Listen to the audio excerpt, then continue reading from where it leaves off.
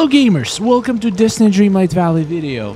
So I've been seeing a few comments of people asking me, does it make sense to grow crops in their native biomes? When you're trying to plant the seed, it says basically you have this little green arrow right here that's basically indicates that this is the native biome for this plant and that it will grow faster. So people are wondering, is it worth it? What's the actual speed increase and how does it work? So I'm gonna spill the beans today. I'm gonna tell you exactly how it works. So if you go to collection, foraging, you can see every single, sorry, not foraging, ingredients. You can see every single plant, and if you hover, you can see where to buy it, which is gonna be its native biome that's gonna have a green arrow. You can see how long it takes to grow. So basically, this time that it says grows in, for example, pumpkins, 4 hours. This is going to be the time it takes to grow in any single biome. So if you grow pumpkins in meadows, it's going to take 4 hours to grow. I've been running some tests on many crops, growing and timing every single plant in every single biome, and I've discovered some very interesting results. So to grow pumpkins anywhere except Forgotten Lands, it's gonna take you pretty much 4 hours. In Forgotten Lands, if you grow pumpkins, it's gonna take you 24 minutes less.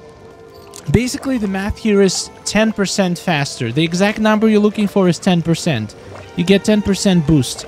So it's relevant to every single plant. I've tested it on multiple plants, and every single plant got 10% growing speed boost. Like I've been doing these little patches of different plants in every biome, measuring everything. I put everything in a table, compiled it, but I'm just gonna give you the final result because I don't want to bore you with lots of numbers.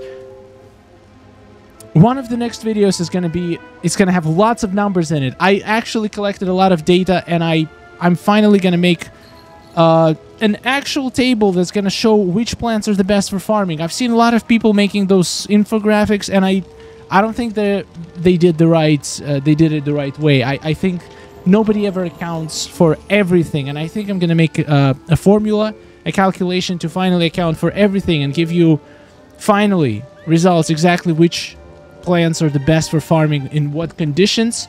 And I'm going to back it up with data and numbers, and results are going to shock you. Honestly, some of the plants that are on top of the list, nobody's even talking about. Anyway, so back to this. So it takes 3 hours and 36 minutes to grow pumpkins. But there is one little twist. So you know how some plants, they require multiple waterings. Like, for example, you need... if you're growing pumpkin, you water it initially, and then you have to water it another time in 2 hours. So totally 2 times. So you're probably thinking, so if my time is cut down by 24 minutes, if I'm growing this in Forgotten Lands, it's probably going to be like each period before watering is going to be 12 minutes shorter, right? Because there's 2 of them. No, that is not how it works. The first time you planted pumpkins, you watered them. It's gonna grow for 2 hours, exactly the same as in any other biome. But the final watering period is gonna be shorter. So you're still gonna water these pumpkins in 2 hours, and then the final growing period is gonna be, instead of additional 2 hours, it's gonna be 1 hour and 36 minutes. So if you take a look at some other vegetables, it's gonna make even more sense. For example, there are certain plants that you need to water multiple times. For example, canola. Canola has absolutely ridiculous amount of times you need to water it. 4, the highest out of all of them. And it grows in 35 minutes. So each watering period is gonna be 11 minutes and 40 seconds, if my math is correct. So basically, if you're growing this in Forest of Valor, you're gonna get 10% off from your timer. So it's gonna be 3.5 minutes. So instead of 35 minutes, it's gonna be 31.5 minutes, which is we're gonna talk later about if it's worth it or not. Which means you're gonna have to water it 11 minutes 40 seconds later, then another 11 minutes, another 11 minutes, and then from the final period, after you water it 4 times, instead of 11 minutes and 40 seconds until the plant is ready, it's gonna take it pretty much half that time. It's gonna take minus 3 minutes 50 seconds. So that makes no sense. I would assume that if you're growing it in the native biome, like the times between watering should be shorter too, but it's not. So it's kind of weird. It doesn't make that much of a difference though. Now, let's talk about if it's worth it to grow. For example, if you might be wondering, should I grow pumpkins in Forgotten Lands to get that boost?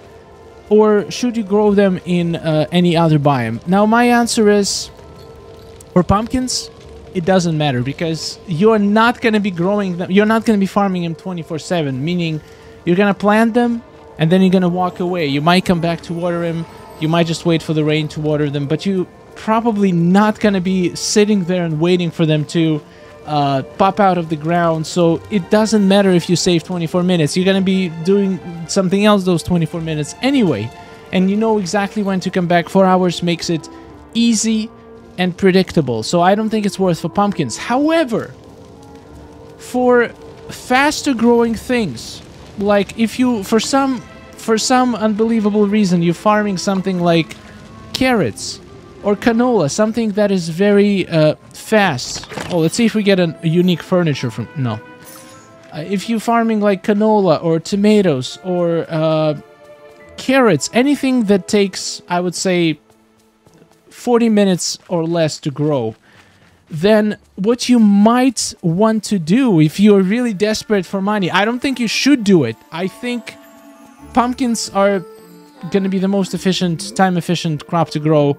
But unless you want to be printing money left and right and be absolutely disgustingly filthy rich, then you can make an infinite field, which is pretty much going to be you plant a field, and by the time you finish planting and watering it, like for example, you do it in batches. You have like field that consists from 3 smaller fields, and you fully plant and water one field, then you fully plant and water second field, then you fully plant and water third field, and then by the time you're finished, your first field is ready to harvest. So you can literally farm non-stop. In that case, I still don't think it's worth it, because it's not spread equally, which means whatever benefit you're getting is gonna come only in the final watering period. Unless you're farming something that is less than 40 minutes and only needs to be watered one time, which is carrots. Probably the only thing. Carrots, lettuce, wheat, chili peppers also need only one watering. Also probably makes sense to plant it in Sunlit Plateau. So my advice, if something only takes one watering and grows relatively fast, where you can technically have an infinite field and just farm continuously, it's probably worth it. But I don't think it's a fun way to play the game. You're gonna burn out very fast. You should probably shoot for like try to get to pumpkins as soon as possible, because the beauty of pumpkins, you just plant it and then you leave and then you come back the next day, you harvest your field. If you have a giant field, you don't have to be super precise when where you, like how fast it finishes. You just harvest it whenever you get a chance, like take a break from other activities in the game. That's just my goal, so my opinion. So final thoughts. It doesn't matter. It doesn't matter. Listen to the man. Just plant the things wherever it makes sense to you, whenever you feel more happy harvesting. Like if you don't like Forgotten Lands, if you don't like how gloomy it looks, plant it in a meadow. Make a farm in a meadow that blends nicely in your village, that makes sense to you, that suits your fancy, that fits into your style. Like maybe you want to have a farm in a forest, maybe you want to have a farm in a meadow. Doesn't matter. Those 10%, they don't make a big difference. So yeah, hopefully it was helpful. Thank you so much for watching. I'll see you in the next one. Take care, my friends.